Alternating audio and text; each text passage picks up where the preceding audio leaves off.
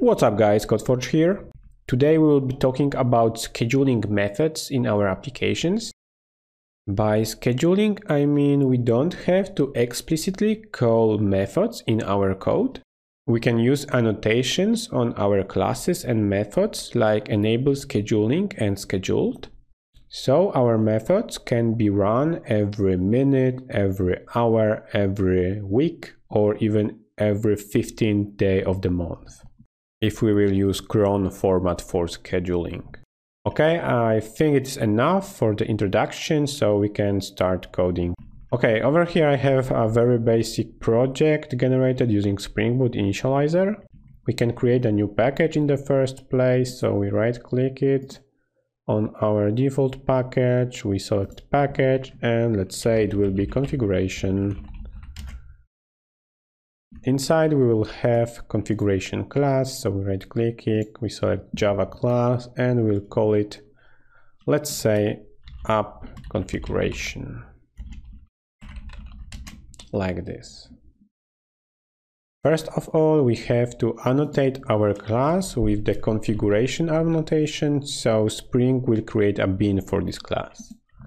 Now we want to enable scheduling on this class, so we will use enable scheduling annotation on this one, like this. And what does this annotation? It is basically enabling the detection of the scheduled annotated methods. We have three types of scheduled annotated methods, and we have a fixed rate, fixed delay, and the CRON expression. First one which we will implement is the fixed delay. Okay, so let's create our first scheduled method. We will start with the annotation scheduled, and in the constructor we will say fixed delay, and let's set it to 3000 milliseconds for now. This method should be void, so we will say public void, and let's say send message will be the signature. It will not take any parameters. To simplify things, in our method we will only display messages to the console. In the real life, methods like this can be responsible for sending some notifications to the user via WebSocket, or it can be also responsible for executing database queries. So basically it will behave like database job. So all we have to do over here is to system out some stuff, and let's say, hey, I am scheduled method, like this. So now we can try to run it. We go over here, we click the play button on our main method, and we will wait a few seconds so the application can be built.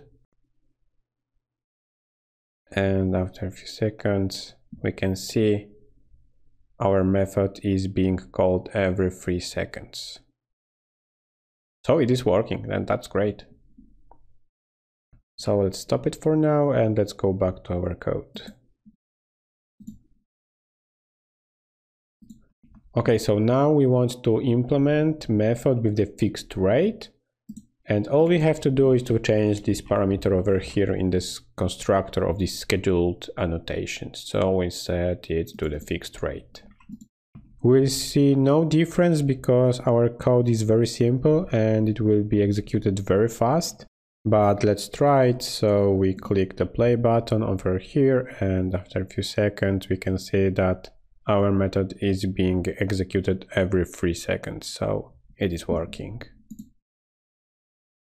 The basic difference between the fixed rate and the fixed delay parameter is that in the case of fixed rate, the time spent on the execution of the method is being counted in the time interval. So if the execution of this send message method will take 2 seconds, we will wait only 1 second more and the method will be executed again. In the case of the fixed delay, so let's paste it over here and fixed delay, and let's change it to send different message. Even if the execution of this method over here will take 10 seconds, after finishing the execution we will wait 3 seconds every time. Let's change messages of these two schedulers. So this one will be scheduled fixed delay and this one will be scheduled fixed rate. We can also set the initial delay, and let's say we will use it over here. So all we have to say is the initial delay, and let's set it to 2 seconds. So you probably already figured out that this method will be executed after 2 seconds delay. Let's check it out. So we click the play button and we can see that the fixed rate is here, and after 2 seconds fixed delay appeared. So it's good. It would be really hard to compute these numbers, to make these methods run every few hours. There is easier way to do it by using CRON expressions.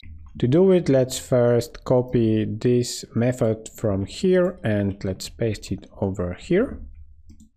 Let's change the name of this method, so it will be send message, and at the end we will add cron, and we'll also change the string, so it will be I'm scheduled cron method. Now we want to use CRON expression in our scheduled method, so we will delete this thing over here and we will type cron. CRON expression has following format. I will put it here in the comments so you can have the reference, and you can also read about it in the Spring documentation. So first thing is the second, after that we specify minute, then is hour, day, month, and the last one is weekday. Now let's say we want to fire this method like the other ones every 3 seconds. So you may think this one will work, so we will put 3 for the seconds, asterisk for the minute, because we want to fire it every minute, every hour, every day, every month, and every weekday. But this method will be actually fired on the 3rd second of each minute, each hour, etc., etc. To visualize it, let's add a timestamp over here. So I will type local time dot now, and let's use the concatenation, and we will put space and colon over here. Okay, let's also comment it out, and I will fire this code, and after a few minutes I will show you the output. So I will make a cut over here. Okay, I have started my code. I was waiting around 2-3 minutes to execute it. You can see that our method has been fired every 3rd second. So to make it work as intended, we have to put the asterisk over here and use the, I believe it's called in CRON increment operator, and then we put our number 3. Now we can fire it, so I click play button. And we can see that our method is being executed every 3 seconds. So this is what we wanted to achieve. Okay guys, this is all I wanted to show you. I encourage you to play a little bit with those CRON expressions, because sometimes it can be pretty tricky to understand when our method will be actually fired. Also, there is a lot of materials explaining all this stuff related to the CRON on the internet, so you can check it out. Thank you for watching and see you next time.